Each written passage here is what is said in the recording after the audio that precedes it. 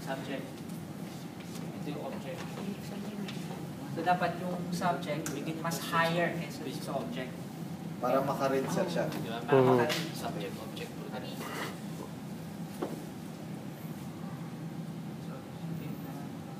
Yes na siya. Yes. So, pwede siya. So, write and read pwede? Hindi pwede siya, diba? Pwede mag-read. Pwede siya mag-read. Higher.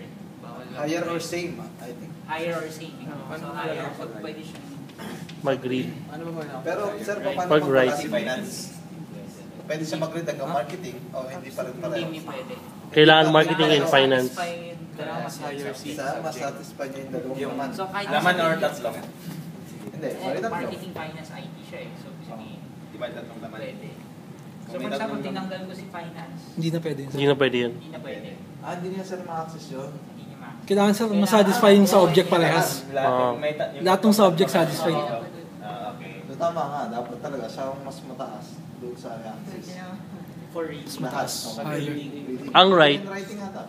Hindi sir, ang right di ba? Ano? Mas mataas dapat yung finance. Yung object. Mas mataas. Mas mataas kaysa sa user. Pero hindi kasi, Same siya, same. Paano sir? Hindi na pwede yan. Hindi allowed. So, hindi niya ma-write. Mas mataas. Hindi niya ma-write, sir. Hindi niya ma-write. Hindi niya nalang, hindi niya siya. Hindi, makaka-write siya. Makaka-write Kasi mas mataas na si object eh. Hindi read.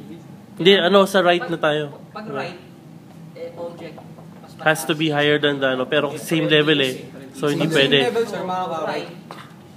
Hindi pwede. Ganun ang Bella. Pero hindi siya makaka-write. Bakit? Dapat kasi parehas. Kasi Dapat mas siya may level siya ng IT. Ito, wala namang level ng IT. So, ibig sabihin, sir, mas mataas to. Mas mataas level siya.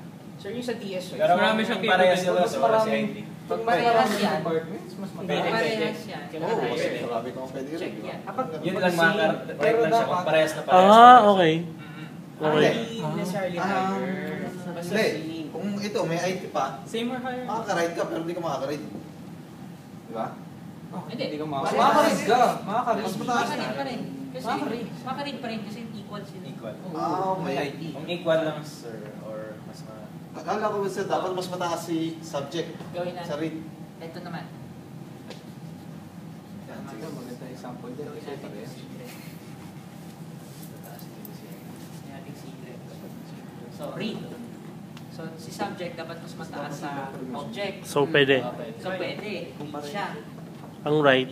Ngayon, si object, dapat mas mataas si object kaysa kay... Hindi siya makaka-write. Hindi siya makaka-write. Kasi makaka-write. Siya makaka-write. Kasi mas mataas si subject. subject kasi sa object. Pero sir, yung pinakita nyo kanina nung una, So, read. pag may IT, di ba? Read, right. Pwede siyang maka-read. So, ito, pwedeng maka-read. Pwede, sir. Pwede. Pwede. Right. Right, Pwede rin. Kasi Okay. same level. Kasi, Sabihin para sa yung kanina dahil TS, pwede pa siya mag-read and write. Hindi kasi may IT yung una eh. Oh, dahil TS. Binura yung IT. Binura yung IT. Binura yung IT. Pwede na. Pero pag ano, pag meron ng IT, Ang Bella Padilla kasi, ang objective niya, again, Kanina hindi, hindi. Pwede ka mag-read pero hindi ka pwede mag-write. Oo. Pero dahil binura na yung Pag IT, nilagay mo yung IT sa taas, pwede na. Pwede na rin. Hindi ka pwede mag-read. confidentiality Mas mataas na siya.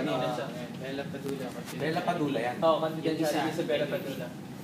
Confidentiality. Si Bina Morales. Confidentiality. Integrity. Kasi, Maganda po yun. Tama. integrity si Vina. Wala integrity yun. Showbiz. Showbiz na. Marunong lang yung sumayaw, no?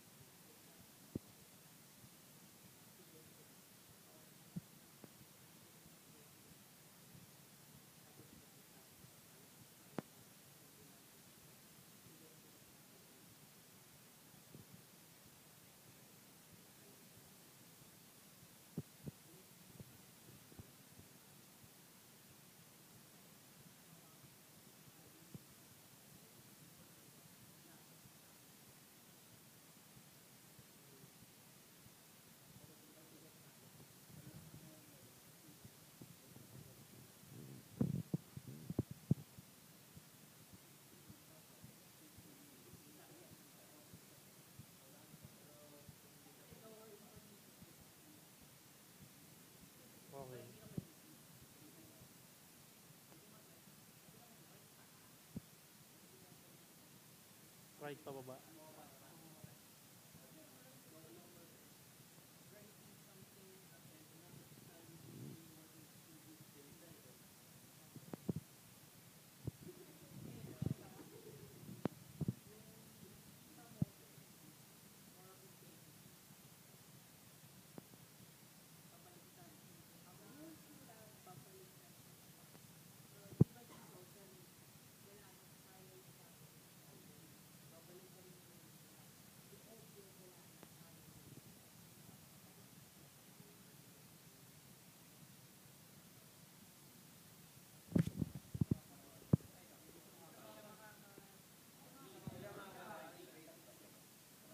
Hindi siya makarepair, siya mag-right.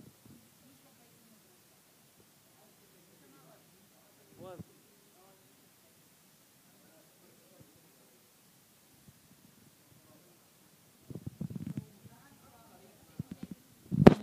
Hindi ka pwedeng maglagay ng na Hindi ka alam kung baliktad daw eh. Pwede maglagay sa subject. hindi ka pwedeng Hindi, yan yun. Parang hindi ka mag-introduce ng false information. Ito, pwede na siya mag... pwede siya mag Ito, pwede na mag-write. So, mga high people, Pero hindi pa yung mag-read. high level people lang ang pwede mag-introduce. Baliktad yan. Oo. Kasi mas Hindi ka pwede mag-read. Hindi ka pwede mag-write. Kasi mas higher level siya. So, ang ano doon, ang assumption, ang mga may higher level, mas authorities. Mas pwede siya So parang halimbawa, walang pasok ngayon. Yung nagbigay ng announcement, estudyante, syempre, in terms of integrity, parang questionable. Pero kung yung vice chancellor ang maglabas ng memo na, or magsabi na walang pasok, so mas credible. So yun yung assumption, na pag mas higher ang authority mo, Pwede mas mag-write. higher ang integrity. Pero hindi ko pa rin. Ito, pwede mo basa. Ano mas mababa? Pwede magbasa.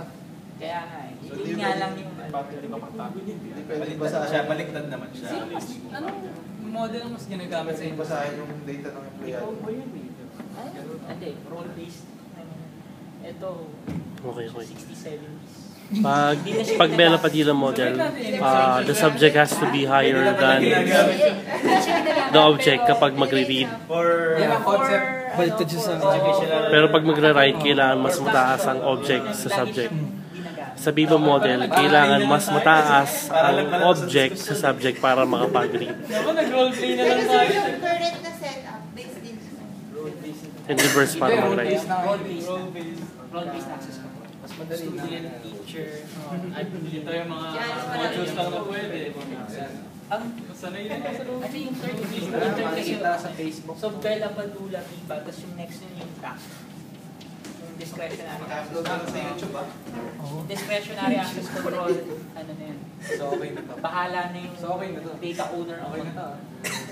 Ito, nasa building Okay na system. to. Kala ko kasi ginagamit. Upload mo sa YouTube. Parang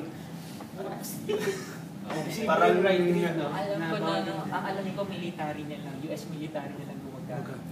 anong ginagamit nila, sir? Depende kung anong type of information na oo. So yung ibang system naka-build as well. Pero nag-ano nagmamigrate na rin sila. May puro ubo na rin. Wala akong ngayon. Wala na. Ano yun, pag may nagtulong kasi